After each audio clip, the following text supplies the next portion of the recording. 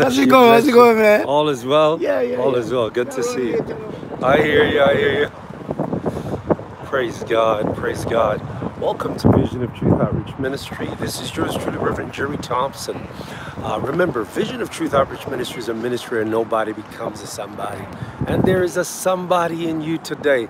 And ladies and gentlemen, I want to apologize for not coming on in time for the Saturday morning prayer, because I know that a lot of you look forward to seeing this broadcast, and I just want you to know that what you're looking at right now is none other than Dr. Audley James of the Revival Times Tabernacle Worldwide Ministry has passed, and I got caught up in the funeral and unable to come out at that time in order to broadcast this program. What we're looking at right now, the funeral is still in order. It's still happening in the church in Toronto, Canada.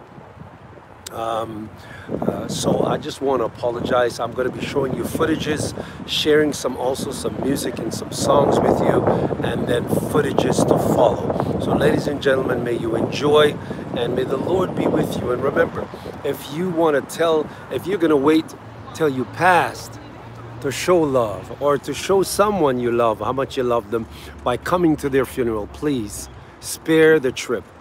Tell them before they pass.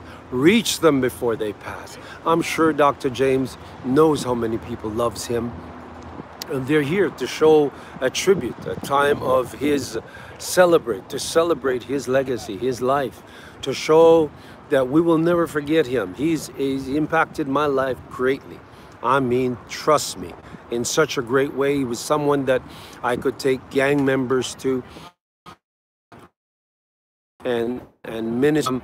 As a matter of fact, I used to take a lot of Eminem and Crips and Bloods to him. I remember several that I took. One young man was caught with 7 guns in his car, and he told the story of how his life was transformed.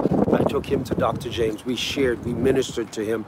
He was at that church for a while. Another one that was from the Crips, I took that young man. He got saved in Dr. James's church and gave his heart to the Lord as a result of my taking them there. So there is hope for the hopeless. It's still about the guns.